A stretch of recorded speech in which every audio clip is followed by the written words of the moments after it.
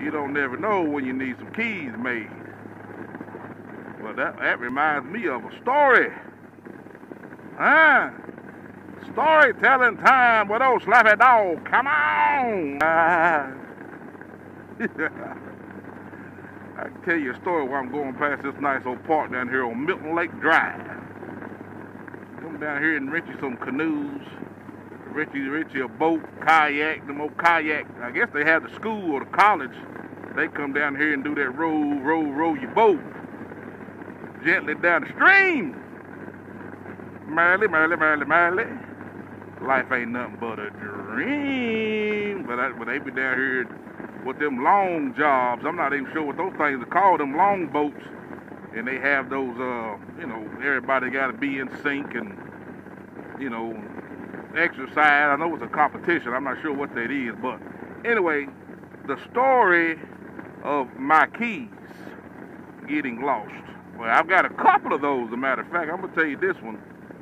This story is, we was getting ready to go for a ride, and we all was at Bojangles getting us a little breakfast, waiting on the yahoos to show up. It's always late. And I, put my keys on my tray, got through eating my breakfast there, and got up and was walking to the, throw my doggone trash away. And of course, I threw everything in the trash, put the tray up there, and we sitting up there by the bikes. Well, it's time to go. It's time to leave. I'm like, dang, where my keys at? And I go back in there and look, come back outside, look, go in there and look. Now you sitting up here getting mad. I'm like, daggone. I remember seeing them daggum keys on the tray of my breakfast there. So I go to the trash can that I dumped the waste into. I told the worker, I said, look, man, I ain't trying to be mean, but I'm about to dump this thing right here on the parking lot. He said, don't do that. I said, well, ain't no other way I can do it.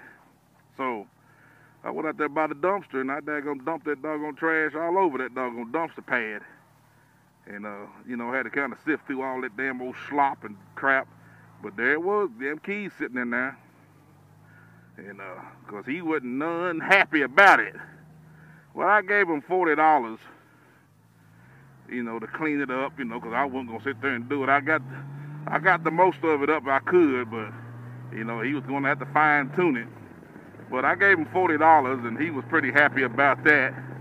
When you make a mistake and you have to do something like that, just don't be a jackass and just dump that stuff down there and just make them, they're going to have to clean it. Somebody's going to have to do it. I got the majority of the paper and the big stuff up with him, and I threw him a $40 bill because it was going to be a real bad day if they'd have took it and dumped it in that dumpster and my keys had been gone. It would have cost me way more than $40.